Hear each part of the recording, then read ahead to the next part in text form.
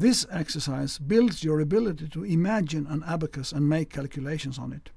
By practicing all 4 steps of the Mental Abacus app at each training session, you will notice that it gets easier and easier to mentally retain and imagine the bead movements for your inner eye. First, you insert the number range and how long time you want to elapse between each step. Insert how many steps should be included in each round. You must also determine if the numbers should be added or subtracted.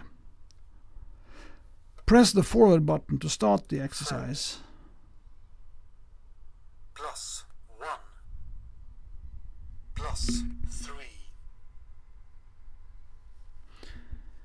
Use the number display to deliver the answer. Press the forward button to check the answer.